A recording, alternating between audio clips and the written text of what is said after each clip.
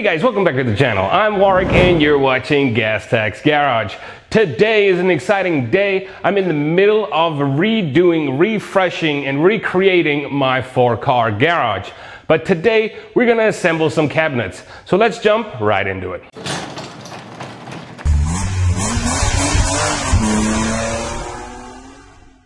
So guys, the reason I chose these cabinets is because there's not many videos out there on YouTube about these cabinets. I want to test them out for you to see if I can recommend them.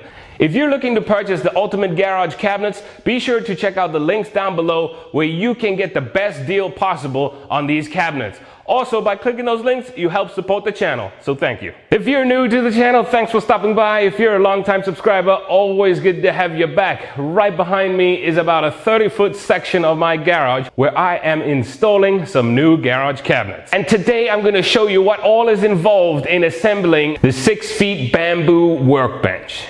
Alrighty guys, we have reached that time in the build where we get to open up the 6-foot bamboo worktop. Let's open it up and I'm gonna lay everything out and see what's in the box. Alrighty guys, so as you can see, nicely packed. I just peeled off this styrofoam there. We have the warranty information and that's it. This actually has 0 hardware. Let me take it out the box and show you the underneath of how it stays secure on your countertop. Here you go guys, that is the underneath. Simply a piece of wood and then some foam to fit on top of this countertop in between the grooves to make a nice sturdy surface. I put on this one already and I tell you what, this is one hunk of heavy bamboo. It is pretty solidly made. Let's put this down and see how it looks.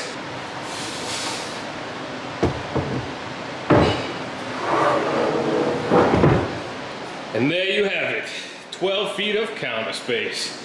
But guys, really, this is solid. It is heavy, heavy as can be. And the cabinets are done. What do you think? To me, they look amazing. If you found those videos helpful and you would like to purchase the cabinets, there's a link down below that helps support the channel every time you purchase from there. If you have any questions about these cabinets, feel free to ask me. I buy these cabinets to try them out to give you guys first-hand experience.